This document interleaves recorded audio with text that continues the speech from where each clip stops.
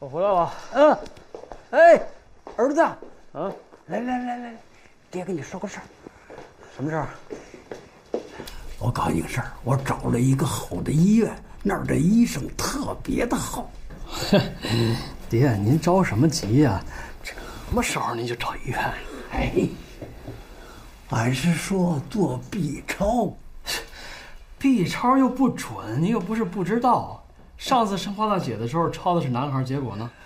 我跟你说，这个大夫特别的棒，从来没失过手。上回那假 B 超也是这么说的。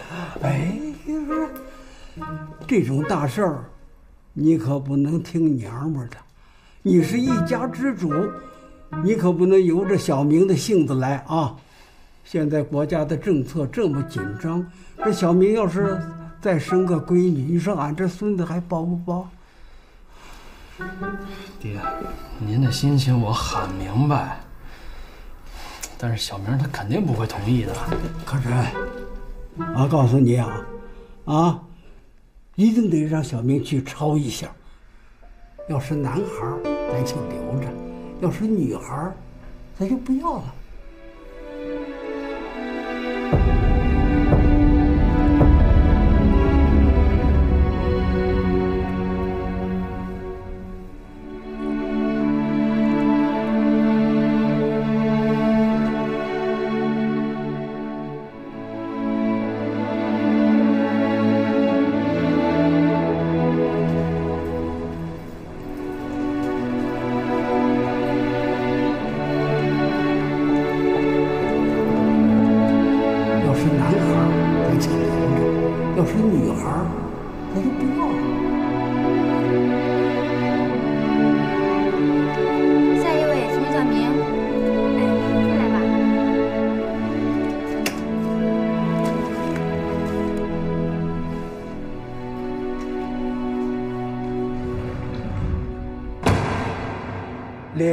列祖，咱们曹家249代传人曹德禄，现在可以告慰先人了。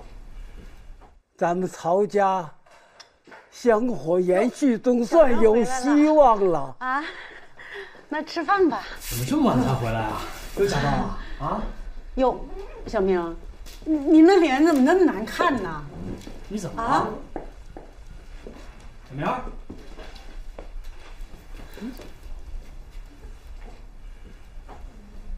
我把孩子打掉了。这你说什么？你开玩笑呢吧？你个混账东西！你有啥权利打掉俺曹家的骨肉？俺孩子把名字都取好了。没事，别着急。孙小明，你什么意思啊？这孩子又不是你一个人的，你凭什么说打掉就打掉啊？你太过分了吧！你们不是只要儿子不要女儿吗？如果我怀的又是个女孩，还不是迟早得打掉？谁跟你说只要男孩不要女孩？我听见你跟你爹说的。B超大夫都找好了，是儿子就生下来，是女儿就打掉。我爹说是，我爹他不就顺口说了一句，我又没同意。不想听你解释。臭小明！我知道你为什么要这样做，你不想把孩子生下来，是因为你从骨子里就根本瞧不起我。你爱怎么想怎么想。你爹，爹，你怎么样啊？快点去医院吧！哎呀，快去医院！我爹有3枪的，我跟你没完。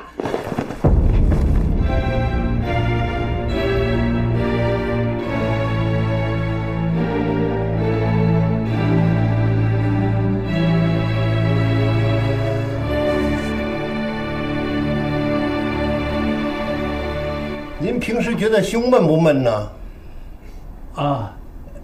偶尔有点闷。吃饭呢多不多？年轻的时候，俺是村里有名的饭桶，一顿饭能吃3大碗面条，都不带松裤带的。现在不行了。爹，大夫问您什么您就说什么啊。体力呢，是不是觉得经常累？过去天不亮就下地干活，天黑了，才上床睡觉，一点都不觉得累。现在抱一会儿孩子，都觉得沉。病人心脏没什么事儿，就是太激动，吊2瓶水就好了。以后可多得注意，千万别再激动了。可是他肝可能有点问题，最好你们带他到大医院检查一下。行。俺的身体俺知道，没那么严重。哎呦，他爹，你就听大夫的吧。回头咱们上大医院检查检查啊。就是爹，您就听大夫的啊。你拿这个上下边交费取药，取了药交给护士就行。好，谢谢啊。那你先去。俺不想花那冤枉钱。哎呦，是钱重要还是人重要啊？老婆子，俺想回家。你拿这个上下边交费取药，取了药交给护士就行。好，谢谢啊。那你先去。俺不想花那冤枉钱。哎呦，是钱重要还是人重要啊？老婆子，俺想回家。哟，怎么突然想回家呀？从前都是俺想回家，你不让。不待了，上海一天俺也不想待了，俺这心早凉透了。慢走，老先生啊！谢大夫，谢大夫啊！慢点，我来看。他爹呀，你刚才那是说小明呢？咱们对他这么好，这还不够啊！当年俺伺候俺娘，也没这么屁颠的伺候俺现在是把老脸都活出去了，掏心掏肺的对他好，他的心怎么就换不过来呢？你就是说吧，养条狗养这么久也该喂熟了，你就喂一只鸡，喂这么久，你都打不好的。是。其实这事儿咱也不能全怪小明，谁让咱们先做手脚让她怀孕的呢？人家本来也没打算生我愧对曹家的列祖列宗，我曹德禄这辈子对谁也没这么好过。我这折腾来折腾去，我图个啥呀？为了我自己吗？我就是想给曹家留个后，我怕可臣死了以后没人去给他送终。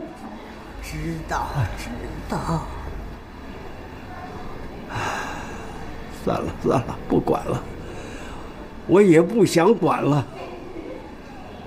老婆子，回，咱明天就走。走，你说走，咱就走。你决定了，俺跟着。不过，就你现在的身子骨，那能走成吗？咋着你也得养几天呢。再说，小明刚做完手术，身子虚，花大姐还没人带。俺想着，等俺把小明给伺候满月了，到那个时候，你的身体也养得差不多了，咱们一块儿回，行吗？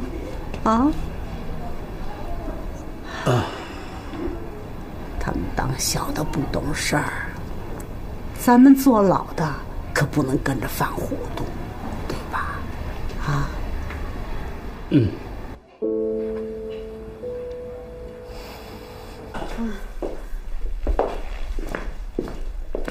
爹没事吧？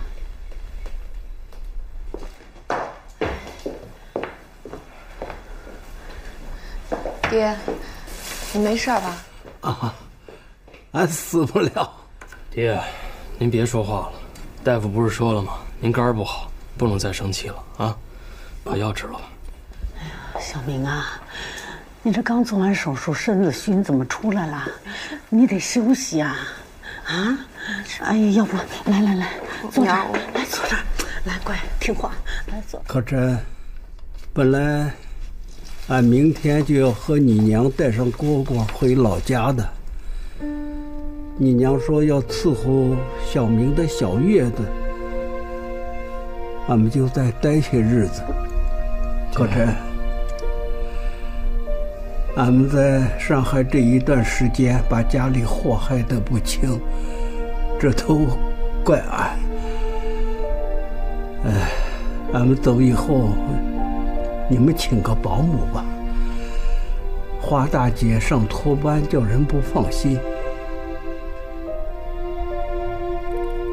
这以后的日子，你们好好过吧。以后呢，逢年过节的，回老家看看俺就行。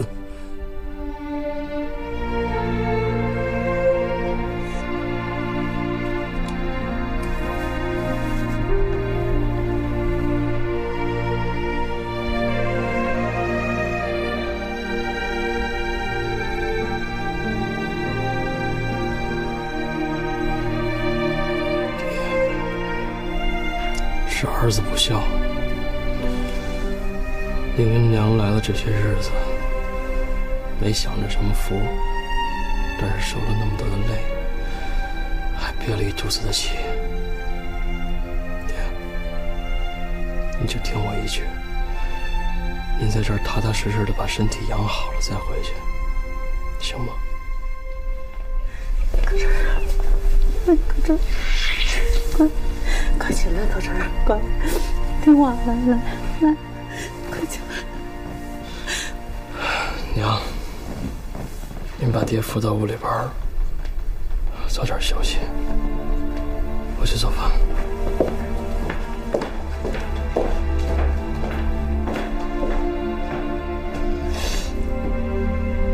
小明啊，孩子那事儿啊，是爹娘不对，爹娘一时糊涂，背着你做了手脚，让你遭这么大罪，受这么大委屈。娘，你别说了，你说，爹娘真的对不住你了，孩子。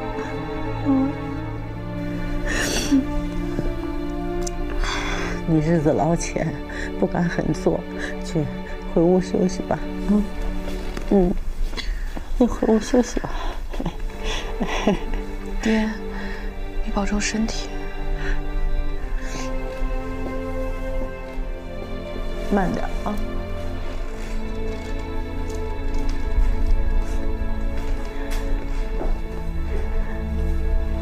爹，要不咱还回屋休息吧？啊。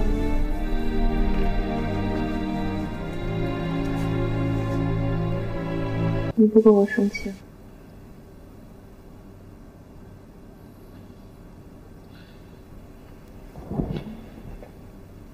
我要喝热水。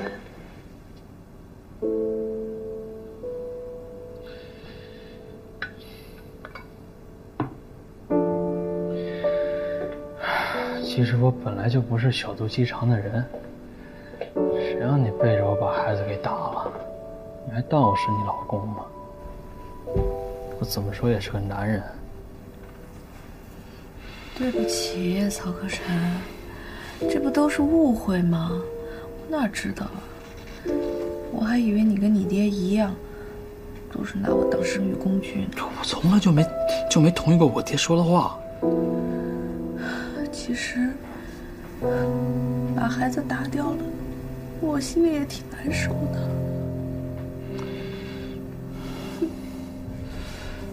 行了，我知道，我这不就是这么一说吗？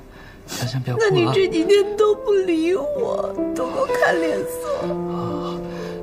你现在正在坐小月子呢，你哭一会儿把身体。你知道我在坐小月子，你还欺负我。好，都是我的错，行了吧？嘘，花大姐还睡觉呢啊！嘘啊，乖啊。都是我的错。我本来就想，这孩子既然有了，那就把他生下来，不管是男是女，我都养着。那就算养不了，要把他打掉，那也得找机会跟我爹说完了。那我怎么知道啊？你又没跟我说，我还以为你跟你爹一样呢。都怪我，都是我的错啊！不哭了。好了，乖啊，乖。大夫说了，这坐小月子跟坐大月子是一样的，千万不能马虎。说你这一会儿把身体哭坏了，啊，给我。我休息的挺好的。乖啊。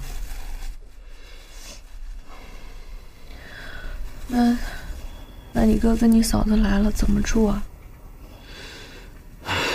别提了，你这把孩子打掉了，我爹好，把生孩子的任务交给我嫂子了，说什么非得跟我娘搬出来到大客厅里边去，把小卧室让给我哥和我嫂子造小人儿。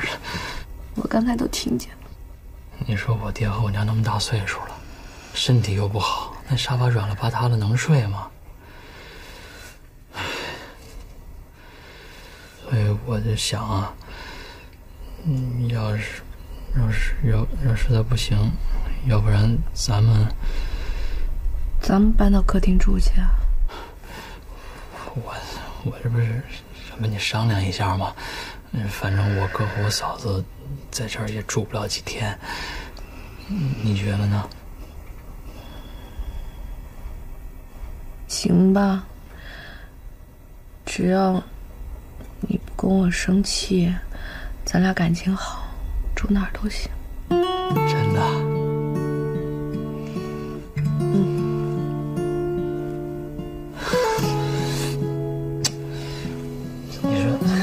你让我说什么好啊你？你做牛做马报答我呗，你还会说什么呀？你凉了吧？早就凉了。你充电啊！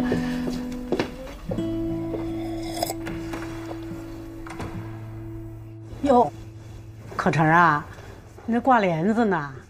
嗨，俺们俩老头老太太睡这儿不用挂这个。啊，算了，别挂了。爹娘，我告诉你们啊，从今天晚上开始，你们俩呀就搬到卧室去睡，我跟小明睡沙发。哎呦，可别介！你说俺们俩睡到这儿多好啊，那沙发软软乎乎的。是。行了，娘，您啊说什么都没用啊，这沙发软软乎乎的，您跟我爹的腰都不好，能受得了吗？再说了，哪有让爹娘睡客厅，儿子媳妇睡卧室的呀？儿子，说到底啊，这还是你们小两口的屋子啊！你说要光你自己了啊，俺们俩也就依你了。你说小明还带个孩子，你不为他俩考虑考虑？娘，我告诉你，让你们睡卧室这主意啊，就是小明出的。让俺们住卧室是小明的主意啊！小明说了，你们俩要不去卧室住，我们俩就睡走廊上去。老头子，你说这小明该多孝顺吧？既然是小明的主意，咱们就依了他吧。行，这就对了。行了。